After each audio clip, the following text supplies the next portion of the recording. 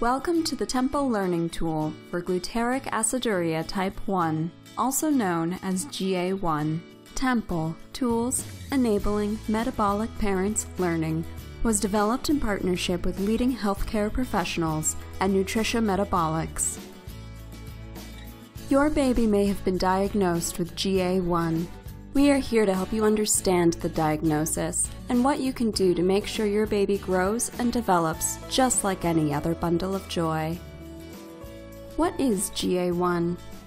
GA-1 is an inherited metabolic condition which stands for Glutaric Aciduria Type 1. In GA-1, the body has trouble breaking down protein, which it needs to help grow and repair itself. Protein is made up of chains of smaller units called amino acids. Our body changes amino acids into other substances, or energy, with the help of enzymes. Think of enzymes like a pair of scissors. Individuals with GA-1 have a deficiency of an enzyme called glutaryl coenzyme A dehydrogenase. The glutaryl coenzyme A dehydrogenase enzyme is used in the body to break down two amino acids called lysine and tryptophan. When someone has GA-1, that person cannot break down lysine and tryptophan, which then leads to a buildup of a toxic byproduct called glutaric acid and other substances in the blood and in the brain. The buildup of glutaric acid and other substances in the brain can damage the basal ganglia, which controls movement. Thus, affected infants and children can develop spasms and jerking movements with a rigid body posture, especially after a serious illness. Some of these symptoms are stroke-like and may be irreversible. Long-term problems can include poor growth, abnormal motor skills, slow movement, and learning problems. Babies with GA-1 are usually healthy at birth, although many are born with a larger than average head size. GA-1 is screened through the newborn screening process with a simple blood test. Your clinician will conduct additional tests to confirm the diagnosis. How did your child get GA-1? GA-1 is an inherited condition.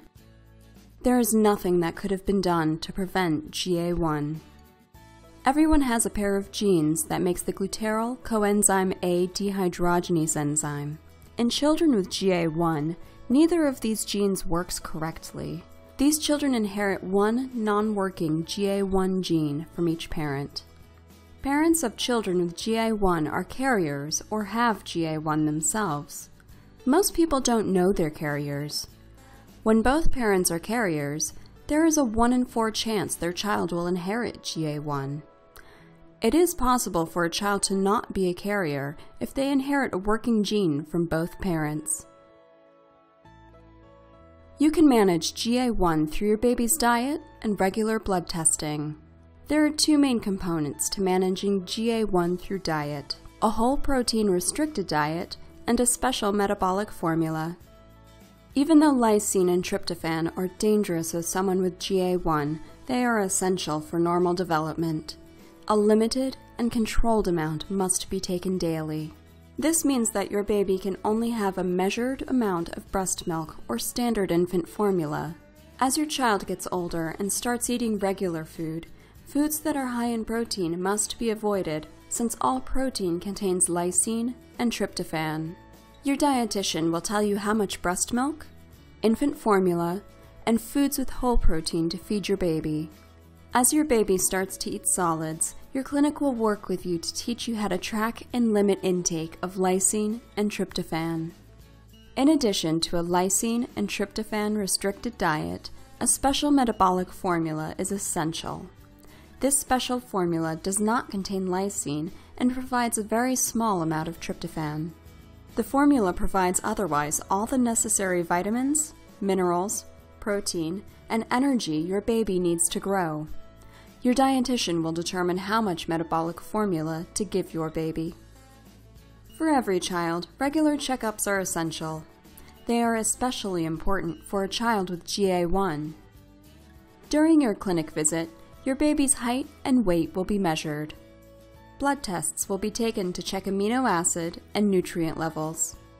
You will review your child's blood tests, growth, development, and current diet and make adjustments to their diet accordingly. Your metabolic team will direct you on how GA-1 is monitored. It typically includes close monitoring of small blood and urine samples.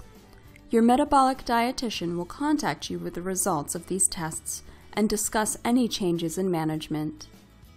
What happens if your baby gets sick? For individuals with GA-1, a metabolic crisis causes a buildup of glutaric acid and other substances, which can lead to irreversible, severe problems. It is important to avoid and manage a metabolic crisis quickly and properly. During any illness, our bodies need extra energy to get better, which could mean breaking down body protein. This could raise the buildup of glutaric acid. It is extremely important to start the emergency protocol your metabolic team has developed for you, and you need to contact your clinic right away. Your metabolic team may have you. Stop all protein in food and drinks. Start the emergency protocol made up of metabolic formula and glucose. Always take the full amount of emergency feeds as prescribed. If prescribed, continue taking carnitine supplements. If symptoms continue or you are worried, go immediately to the hospital. Remember, it is essential that you contact your metabolic team immediately if your child is getting sick. Make sure to follow their instructions without any delay. To review, GA-1 is a serious inherited metabolic disorder that can lead to severe, sometimes irreversible problems. You can manage GA-1 with a protein-restricted diet and a special metabolic formula and carnitine. When your child is ill or not behaving as usual, it is imperative to contact your metabolic team immediately to prevent a metabolic crisis. They will determine the best course of action. Always ensure that you have a good supply of your special dietary products and special metabolic formula and that they are not expired. Continue to give the amount of metabolic formula as prescribed by your metabolic clinic and have your emergency protocol. Finally, always have the contact details of your metabolic team.